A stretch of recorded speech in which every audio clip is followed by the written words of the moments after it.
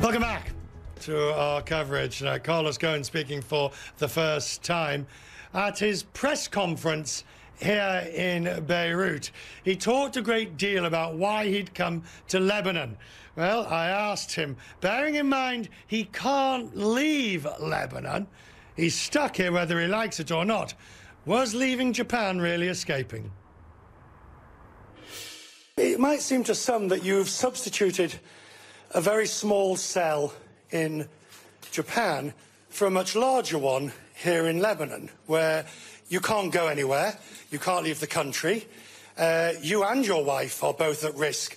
Would you go to France? Would you even risk getting on a plane to go to France, even though the minister there has said you would not be extradited? Yeah, well, as you know, there is a red notice that the Japanese government has sent through Interpol. My lawyers say we can fight the red notice, and particularly we can eliminate the red notice if we can explain our case, particularly if it's considered as a political case. They are more competent than me to tell you what's going to happen. But obviously, first, I don't consider myself as a prisoner in Lebanon. I'm very happy to be here, I can tell you. And I prefer this prison to the one where I was before, you can imagine.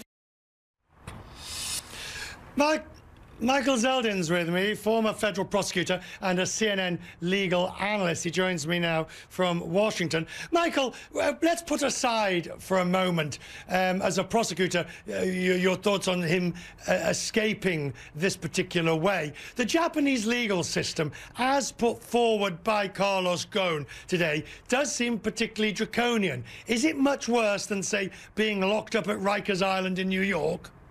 Well, assuming one is locked up in Rikers Island pending trial because they couldn't make bail, there's still a judicial and legal system that presumes innocence, that allows you to cross-examine witnesses, to have a trial in court.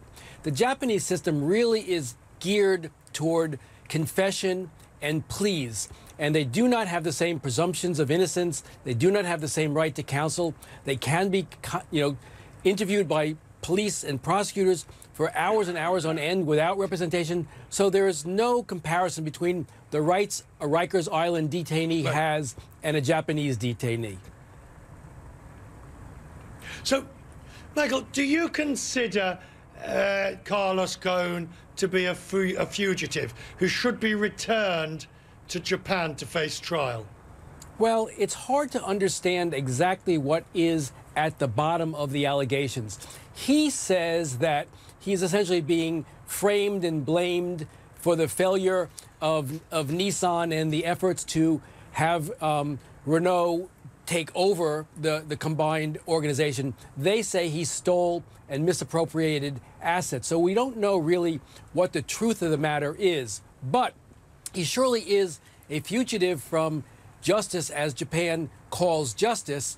But whether or not he's appropriately a defendant, if you will, in a case is very hard to assess, Richard, from this standpoint. Right. Right, and this is the difficult part here, because Japan says defendant Ghosn should be returned, that different countries have different legal systems, so be it, but theirs, in their view, is fair. Now, he's a prisoner in, not prisoner, he's in Lebanon, but is effectively a prisoner within the country in that he can't leave. The Lebanese don't extradite their own citizens. And then you've got Interpol with the red notice. So it's a true international legal mess. How do you resolve it?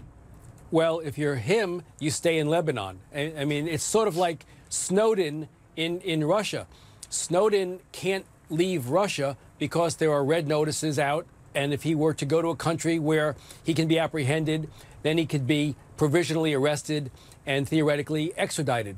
Same situation here. So really he has to expect, unless the Japanese prosecutors reach a settlement with him or drop the charges, that he's going to spend the rest of his natural life in Lebanon, because that's the only safe place for him to be.